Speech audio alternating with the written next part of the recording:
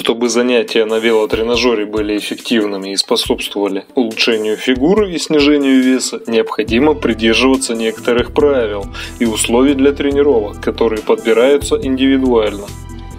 Соблюдайте систематичность. Здесь, как и в любом процессе, очень важна последовательность. Неправильно в один из дней крутить педали в течение 3 часов подряд, а затем несколько дней не подходить к велотренажеру.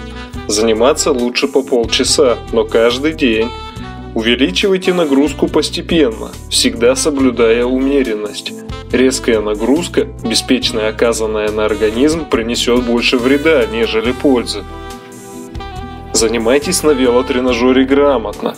Тренировки должны приносить удовольствие и оставлять легкую усталость мышц, а не изнемождение и изнуренность. Помните, что к интенсивным нагрузкам могут быть противопоказания: онкологические и сердечно-сосудистые заболевания, некоторые формы астмы, сахарный диабет. Останавливайте занятия на велотренажере при появлении одышки и боли за грудиной.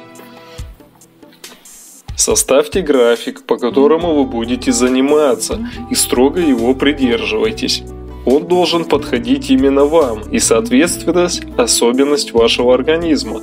При минимальных проблемах с весом начинайте с ежедневных 15-минутных тренировок со средней нагрузкой. Если же вы более подготовлены и стремитесь получить значительные результаты от занятий, тренируйтесь по 3 раза в неделю. Интервал для восстановления между тренировками должен составлять 1-2 дня. Длительность занятий колеблется от 40 минут до 1 часа. Сочетайте упражнения с диетой. Используйте разные тренировочные системы. Например, поддерживайте одинаковую скорость на всем протяжении езды. Или чередуйте периоды спокойного кручения педалей с более интенсивным. Помните об одном из наиболее важных ориентиров в ходе занятий – частоте сердечных сокращений.